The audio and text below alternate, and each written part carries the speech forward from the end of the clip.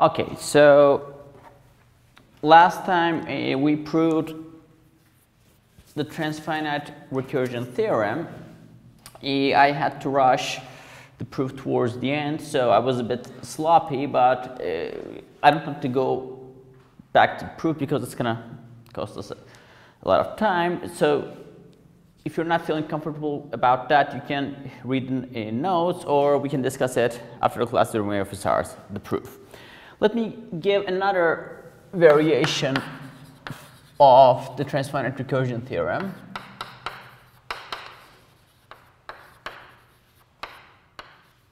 The transfinite recursion theorem, let's say a variation. When I say a variation, it simply means this will be a similar statement but a different one, which can be proven with a proof similar to that of the transfinite recursion theorem. So it says the following. Let's say that you have three class functions.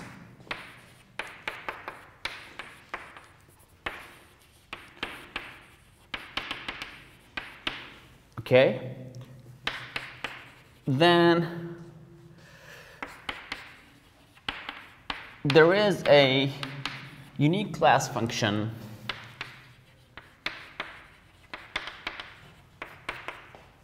this is supposed to be f phi 3, obviously, f phi 1, f phi 2, f phi 3, and there's a unique class function f psi such that the following happens.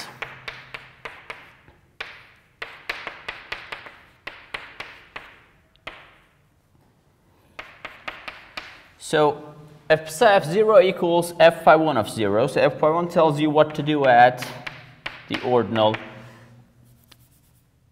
0. F phi 2 tells you what to do at successor ordinals by looking at what you have done so far.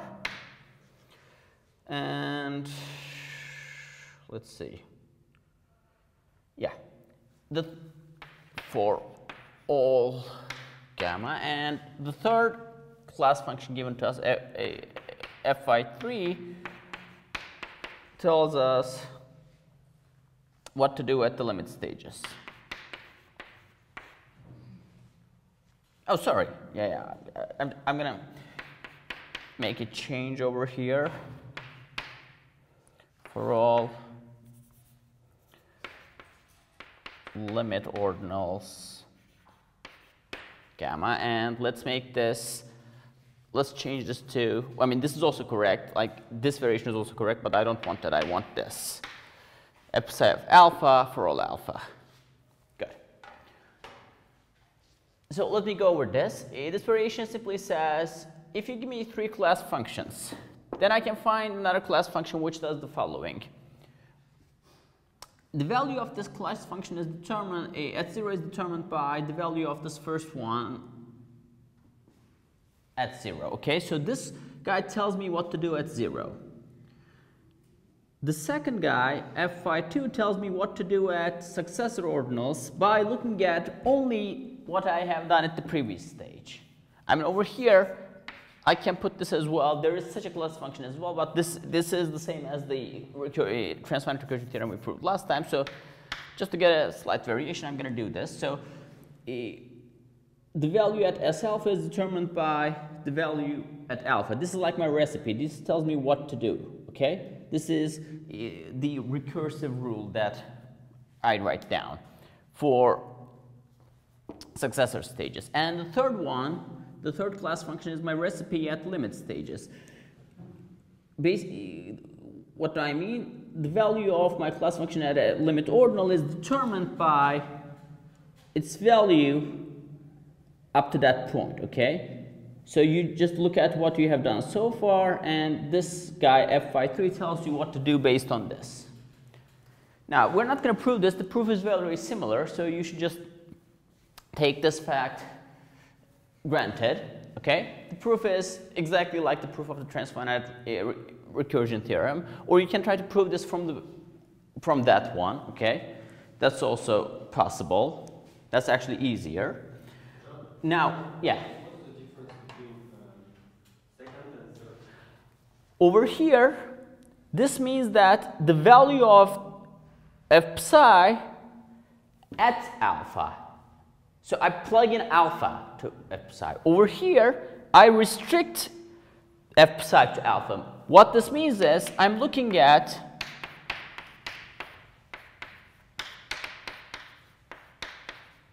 the set of values of this guy where beta is an alpha. Okay? Indeed, not just that, I also have beta here. So this restriction is simply this set. Is it alpha or gamma? This is, oh, it's supposed to be gamma, obviously. They're both supposed to be gamma. Thanks for that, yes. This is gamma. But do you understand the difference? Over here, I just restrict this function to this ordinal, whereas over here, I actually plug it in. Okay? Is this understood? You'll see an example, don't worry. Now, using this, let's define arithmetic on ordinal numbers.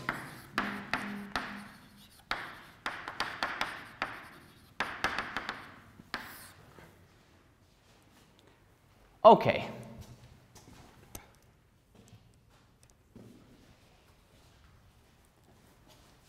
Let's start by defining addition. Or let me do addition and multiplication at the same time. Given an ordinal beta,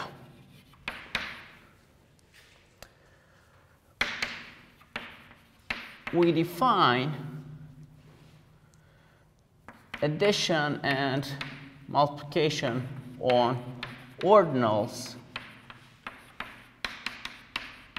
as follows. So I'm just going to define addition and multiplication by transfinite recursion. So I should tell you, I'm going to use this variation, so I should tell you what to do at 0. So I'm just defining beta plus 0 to be beta, okay?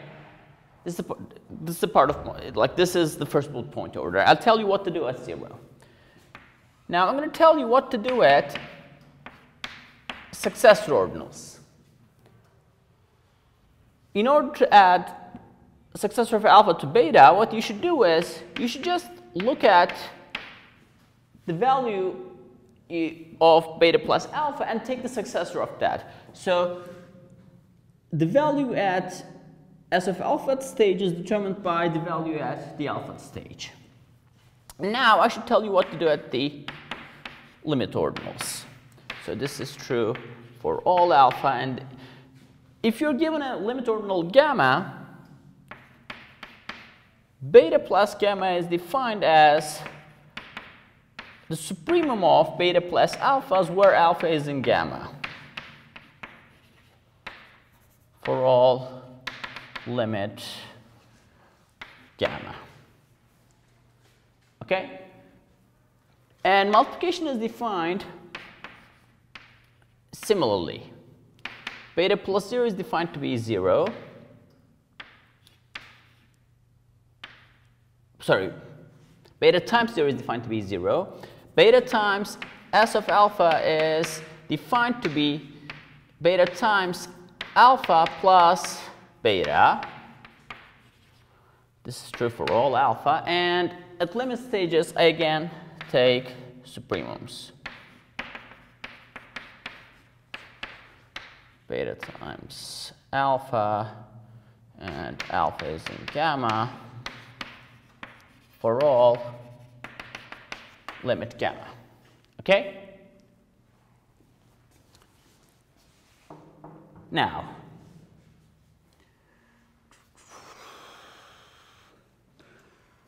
questions about the definition.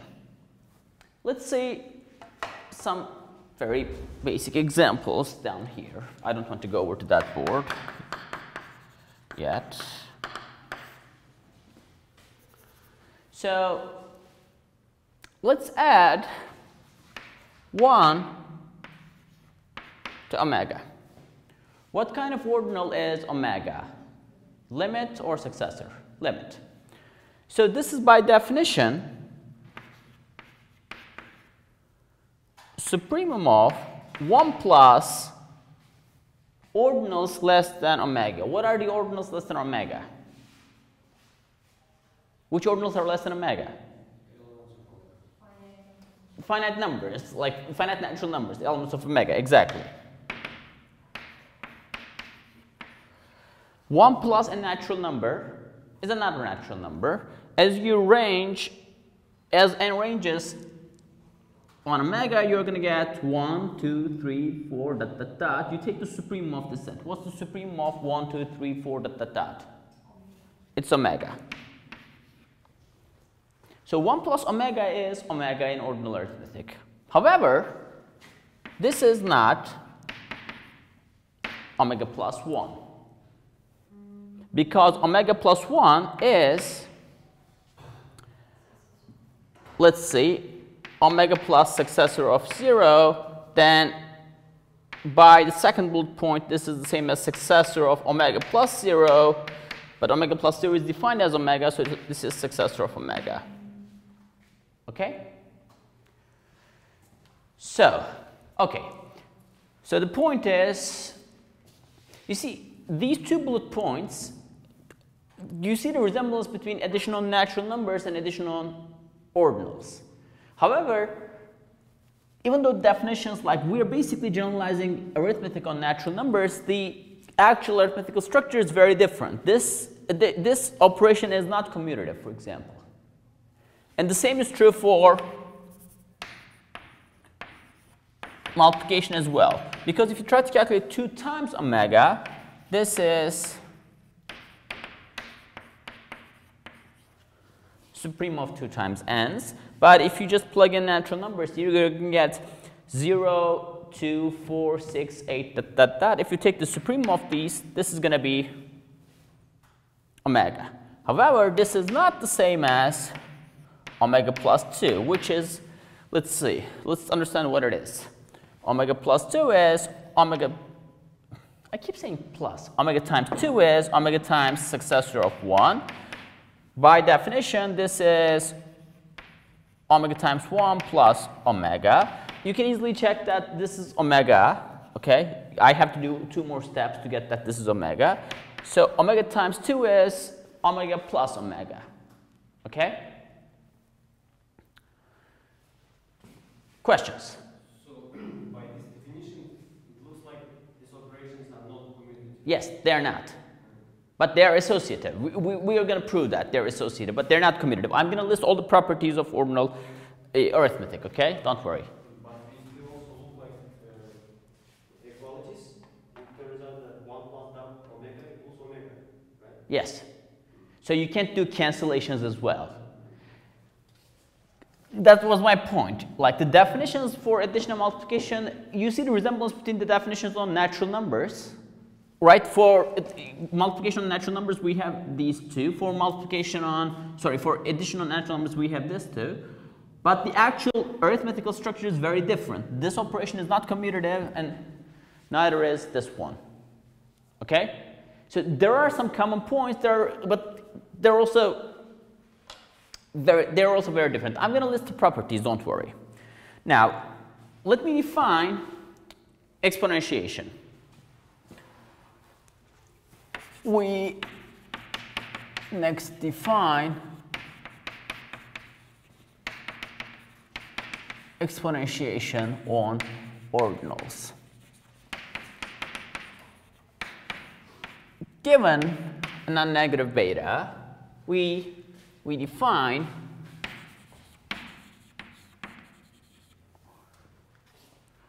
the exponentiation as follows. Beta to the power 0 is 1. Beta to the power successor of alpha is beta to the power alpha times beta for all alpha. So the remaining case is the limit case. I know what to do at successor stages. I know what to do at 0. Now I should tell you what to do at limit stages. We're going to do the exact same thing. We're going to take supremums of all those ordinals of the form beta to the power alpha, where alpha is in gamma.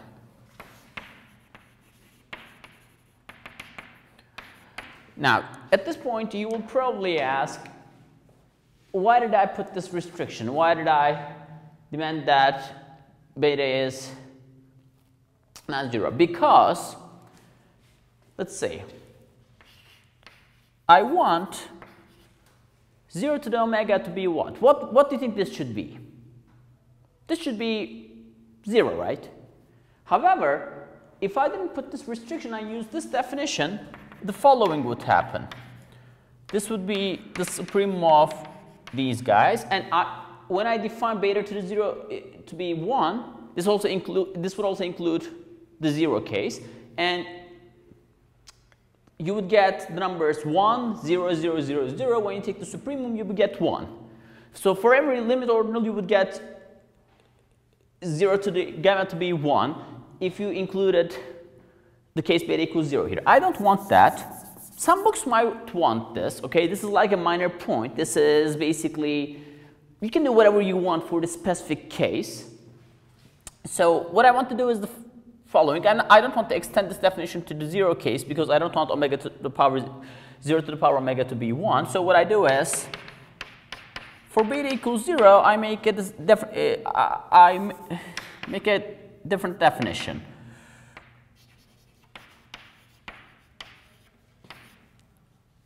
We define 0 to the power 0 to be 1 and 0 to the power alpha to be 0 for all alpha. Okay? Except the 0th power, I define every power of 0 to be 0. That's that. Now, let's move to this board and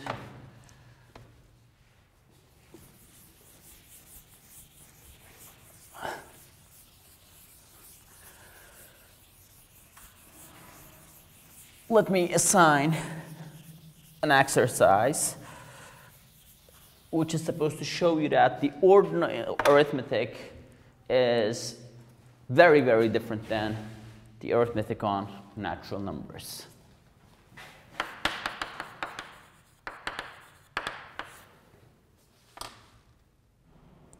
Okay. Show that there are ordinals alpha, beta, gamma such that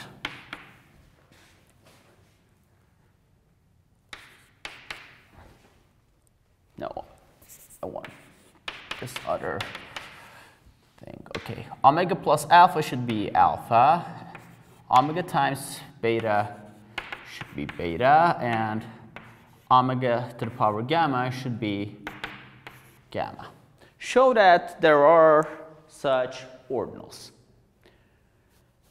Let me tell you why this, let me give you a hint. Let's try to construct this one.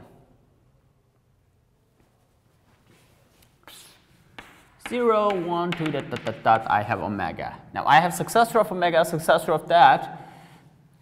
So instead of successor of omega, now I'm going to write, you remember I used to write successor of omega, successor of omega here. Now that we defined ordinal arithmetic, you can easily check that the next ordinal is omega plus 1, the next ordinal is omega plus 2, dot, dot, dot, dot, dot. We have omega plus omega, which is the same as omega times 2. Now let me continue. Omega times 2 plus 1, omega times 2 plus 2, dot, dot, dot, dot, dot, omega times 2 plus omega, which turns out to be omega plus 3. Is it omega times 2 or 2 times omega? Omega times 2. 2 times omega is omega.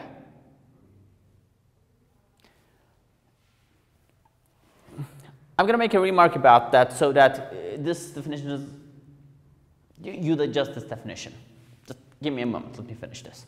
Now, pretend that I repeat this whole, you see, I I have gone from omega to omega times 2, then to omega times 3. Pretend that I keep repeating this procedure. I go to omega times 4, omega times 5, and if I just repeat this whole procedure countably many times, I'm just going to go to omega times omega. And you can double check that when you plug in this ordinal over here, it's not going to change. One way to see this is the following. Okay. Why did we introduce ordinals in the first place? What was the point of ordinals? It was to represent, come on, you remember this, strictly well-ordered sets, right? Every well-ordered set is isomorphic to an ordinal. Okay. Let's say that this well-ordered set, this is some well-ordered set. It's a line, but imagine that this is a well-ordered set with some ordering. Pretend that this is isomorphic to alpha. Let's say that this is a well-ordered set and it's isomorphic to beta. What you do is the following. You take this well-ordered set, you put it there. You define a new relation and you declare all these elements to be bigger than all these elements. Basically, I'm taking two strictly well-ordered sets, I'm putting these back to back. I'm adding these together. Okay? Then this well-ordered set will be isomorphic to alpha plus beta. For example, you take a copy of natural numbers. This is a well-ordered set, right? Natural numbers. You take a second copy of natural numbers. Okay? Or if you don't like this, let me just create some, pretend that this is some sequence and these are not natural numbers. Now this is well-ordered, this is well-ordered. I want to define a new well-ordering. I want to glue these together so that all these elements are bigger than all these elements and the previous well-ordered structures are also there, okay? How does this look like? Which ordinal does this resemble? Omega plus omega, right? This is isomorphic to omega plus omega. So, alpha plus beta represents the strictly well-ordered set, which is obtained by sticking beta to end of alpha. Now, you can guess that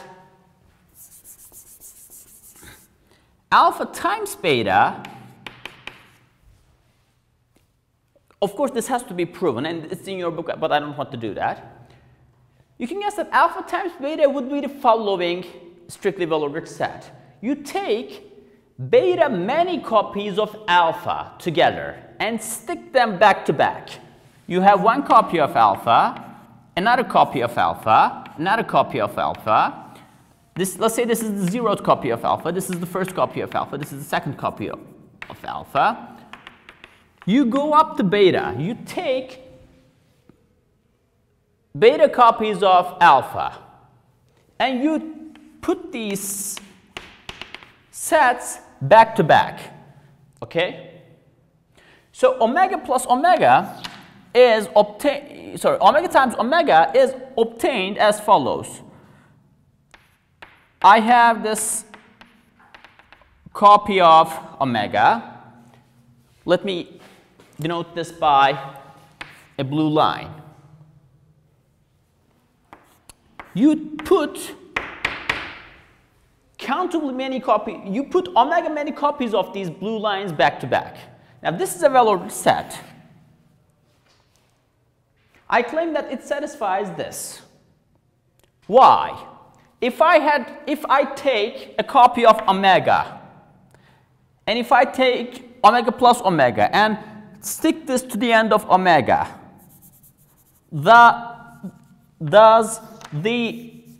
if you take omega and stick this guy to the end of this, does the ordinal you have change? No, this is still omega times omega. You still see omega copies of omega. So when you plug in omega times omega over here, this will be satisfied, okay? So this is the ordinal you're looking for. But you can actually prove that this satisfies this using the definition. But I just want to simply show you that these definitions have, in a sense, geometric counterparts. I really shouldn't call them geometric, but I can't think of another word, okay? Alpha times beta is you take beta many copies of alpha, and these copies look like, simply they look like beta, and you stick these back to back. This is a new well-ordered set which is represented by alpha times beta. So omega many copies of omega, this is the ordinal omega times omega. And you can actually see it over here. One copy of omega, the second copy of omega, the third copy of omega, fourth copy, fifth copy. You see omega many copies of omega, okay? So this is omega, this is omega, this is omega, and so on. And addition is basically sticking these two back to back. That's that. Okay. Any questions about this? Now try to prove that there exist such ordinals using the definition, not just this geometric interpretation. So let me list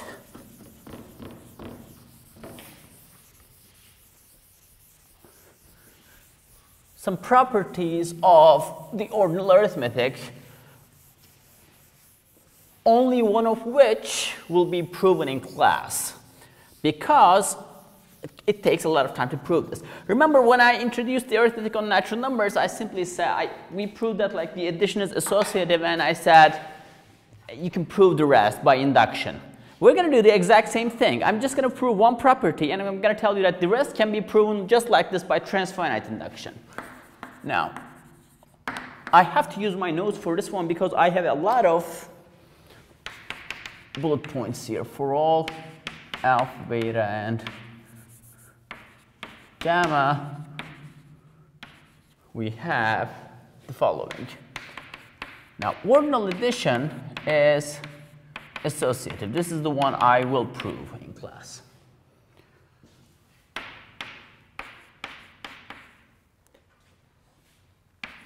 You can add ordinals from the left to both sides of an inequality, and it's not going to flip or something. But only from the left.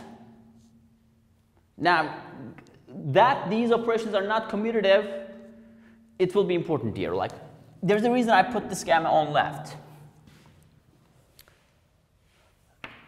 If you're dealing with non-strict inequalities, you can also do this from right. Okay? You can also do this from right, but over here we have a non-strict inequality. Let's say, and I can do cancellations from which one?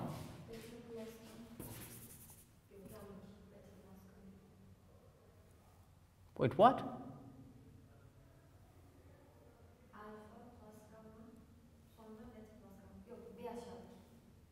Yes, yes, yes. Yes. Indeed, I also don't want that. Well, yeah, I didn't want that. I want this. Yes.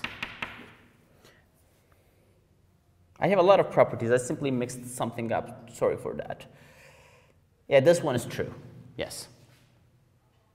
But I think I said the correct thing. You can do addition on right, but for non-strict ones.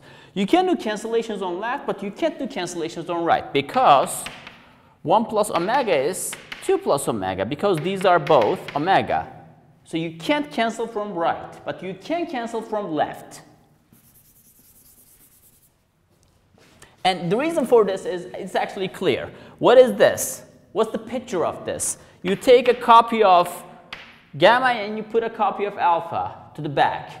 You take a copy of gamma, you put a copy of beta to the end. If these are isomorphic, There's only one isomorphism between them, and that isomorphism has to send gamma to gamma, because it's going to send this initial segment to this initial segment. Therefore, it has to send this, the rest of this to this. But then this is an isomorphism. If there's an isomorphism between two ordinals, then it's actually the identity. Okay? So pictorially, this should be clear. Anyway, multiplication is associative, and it distributes over addition, again, from left. Now that we are dealing with ordinal arithmetic, it is important where you put things, okay? You can't simply interchange stuff. These operations are non-commutative.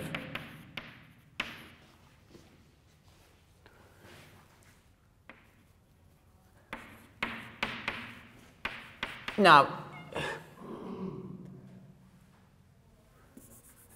if you want to multiply an inequality with something from right, again, you have to be careful. A strict inequality, like if you just multiply both sides by gamma from right, this will turn into n less than or equal to. Because 1 is less than 2, but 1 times omega is 2 times omega. Okay? So when you multiply from right, you have to be careful. However, when you multiply from left, there's no problem. Now, you're not expected to know all of this, okay? And I don't know all of this off the top of my head. Just the basic ones, just like there's this distribution, and these are associative, and you can't do certain cancellations. Knowing those should be sufficient. So we have this usual property of exponentiation. We have these usual properties which we had for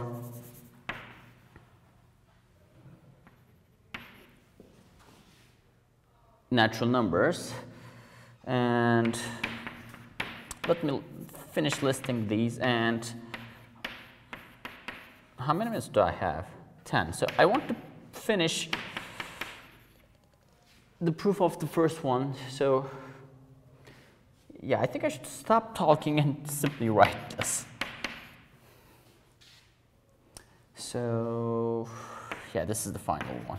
If alpha is less than beta. As I said, I don't expect you to memorize these. If you deal with ordinals sufficiently many times, then some of these you automatically learn. But for example, if you told me whether this one, if you asked me whether this one was true or not, I would probably hesitate for a second and think about this inequality, what would happen to that, and then the point is, I don't know all of this, and so I don't expect you to know all of this off the top of your head. You always have your set theory books with you. You should, so that you can look these up, okay? If necessary. I don't think it will be necessary. Like in mathematical practice, most of the time you end up having to use cardinal arithmetic, which is different than ordinal arithmetic, okay? Which we're going to learn later. Now let me prove part A of this lemma. The point of me doing the proof of this part A is to show you what to do, how you prove to show you how you prove these things. I'm just going to prove this one, but you should be able to prove the rest. Okay? So proof part A. How do you prove something about natural numbers? How did we prove that the addition of natural numbers is associative? Induction. How do you think we're going to prove that the ordinal addition is associative? Transfinite induction. Exactly. We prove this by transfinite induction on, let's see, it is important to choose the correct variable. I'm going to do induction on gamma. Okay? So let alpha, beta be ordinals. I fix alpha and beta. Then, let's say, I will first show that this claim is true for 0. If I add 0 to alpha plus beta, then by definition I'm going to get alpha plus beta. But beta is equal to beta plus 0 again by definition. So alpha plus beta plus 0 is alpha plus beta plus 0. So this identity holds for the case gamma equals 0. Thus, let me call this star. Star holds for gamma equals 0. Now, the successor stage. Assume that star holds for some gamma. What do we want to do? We wish to show that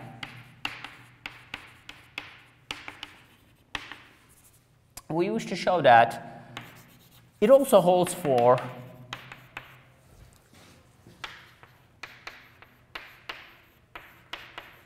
S of gamma. Let's try this. Let me look at alpha plus beta plus successor of gamma. This is by definition successor of alpha plus beta plus gamma. But now by induction hypothesis, alpha plus beta plus gamma is alpha plus beta plus gamma. Okay? However, by the definition of addition, I can put this successor in the second variable. But again, if I use the definition, I can, if you just look at the definition, you'll see that this is the same as beta plus successor of gamma. Okay?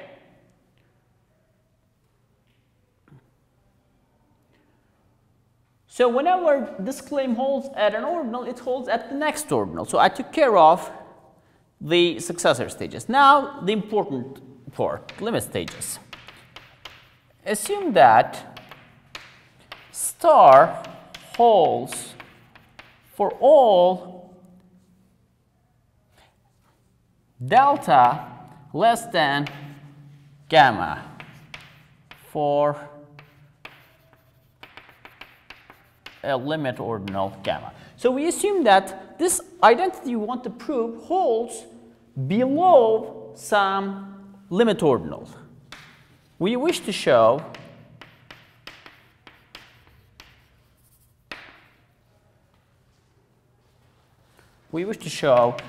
that star holds for gamma. We want to show that whenever it holds below a limit ordinal, it holds exactly at that limit ordinal.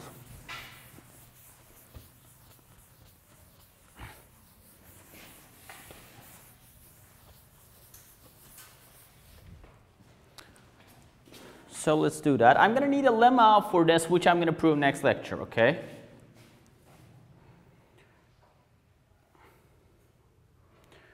So,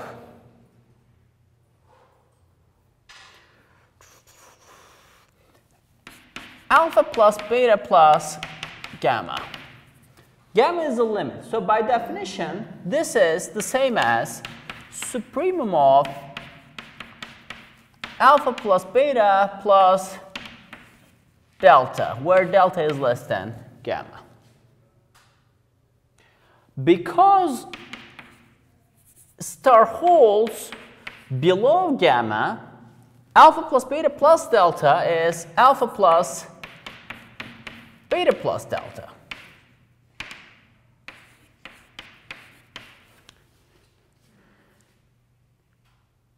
Now I'm just going to try to trick you. What do I mean by this? I'm just going to write down some claims. like this. This is true as well. And this by definition is beta plus gamma. I mean, this looks very natural, right? Putting supremum in, that's fine. I mean, that should be fine. And when you look at this, this is a limit ordinal. You take the supremum of beta plus deltas, where delta is below as limit ordinal. So this is by definition beta plus gamma, and I prove what I wanted to prove. The only missing step is, how do I pass from here to here?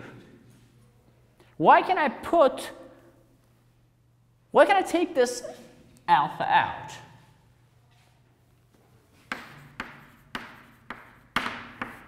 We're going to need a lemma for this, which I'm going to prove next time.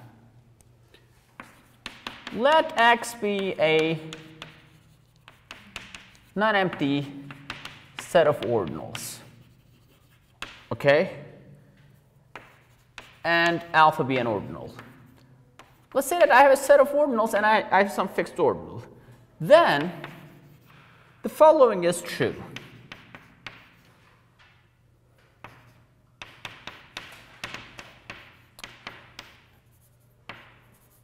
Taking the supremum of alpha plus betas, where beta is in this set X, is the same as adding supremum of X to alpha from right.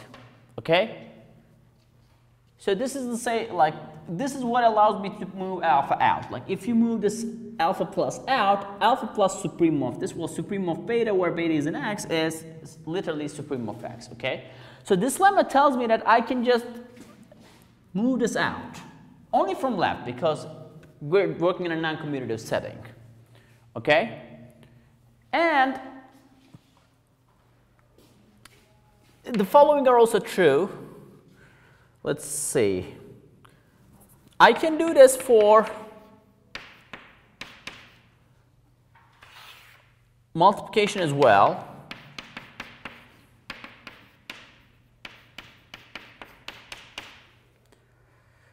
Okay?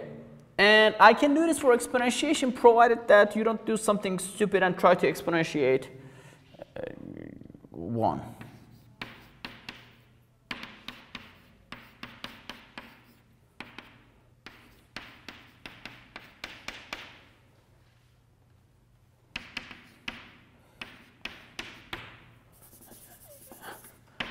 If alpha is greater than 1, then this is true. Okay? So let me put 3 bullet points. I'm going to prove the first one next lecture. I'm going to assign the other 2 as an exercise. So one way of stating this is, now the word is going to sound weird because I haven't introduced topology on this, but one way to state this is saying the following. Addition is continuous on the second variable. Multiplication is continuous on the second variable. What do I mean by continuous on the second variable? Well, if these betas are approaching to some number, then alpha plus betas are approaching to alpha plus where betas are approaching. So in a sense, this is saying that, like, if you know the sequential characterization of continuity, this is in a sense saying that, like, the addition is continuous on the second variable. So is the multiplication, and so is the exponentiation. Okay? And I can actually give a definite meaning to this by putting a topology on ordinals, and namely the order topology, which you might have heard. So I can make that statement. I can make the statement I had said, like, precise. Addition, multiplication, and exponentiation, they're continuous in the second variable. Yes, it is a true statement. If you just give meaning to it, you should define what it means for such operations to be continuous. Well, there's the definition of continuity, but it involves topology, so I should put a topology on ordinals, which we can do, but we don't want to do that because we don't have enough time. I mean, I was planning to prove this today, but we have -2 minutes, so we're going to do this next time. Okay? So ordinal arithmetic is fun, okay? And next lecture, what we're going to do is we're going to prove this, and then we're going to introduce the counter-normal form of ordinals. Let me tell you about counter-normal form very quickly so that you'll understand why this is the fun part of the class. Well, all parts of this class is fun, but this part is, in a sense, more fun. Because you're going to see some, in a sense, number system which is different than those that you have seen up to now, because the arithmetic structure is very different. Like, anyway, if I give you a number, let's say 13, you can write this in base 10, right? Or let me give you another number, 123. Then this is going to be 2, and you will have 10 to the power 2 times 1. This is like, you can write any number in any base, actually. But we're dealing with base 10 in real life most of the time because of historical reasons. So every natural number has some base 10 expansion. It turns out that every ordinal number has a base omega expansion. So whenever I have some ordinal, I will be able to write this guy as, it's a base omega expansion. So it might look like this. I'm just making stuff up now. Plus 2 times 1 plus 7. I have powers of omega. Omega to the power 0, omega to the power 2, omega to the power 5, dot, dot. These have some coefficients. These are my coefficients. These are my digits, in a sense. And this is my base. So we will prove that every ordinal number can be written in base omega. And that representation of that ordinal number will be called its counter-normal form. When you write ordinals in their counter-normal form, adding them, multiplying them, exponentiating them, it's very easy.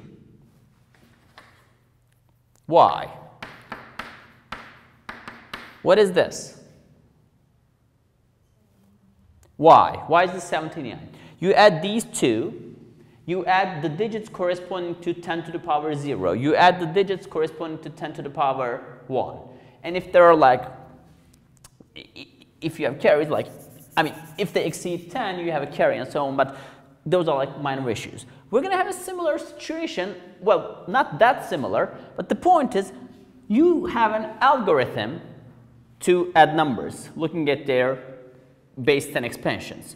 You will have an algorithm to add ordinal numbers just by looking at their counter-normal form. When I give you counter-normal forms, you should be directly able to add them and multiply them without doing all this supremum stuff and so on, okay? So our aim this week is to show that every ordinal has a counter-normal form, and then we want to prove certain things about counter-normal forms, okay? So I'm just going to prove this very quickly at the beginning of the next lecture, then we're going to move on to counter-normal forms, okay? So I'll see you Thursday.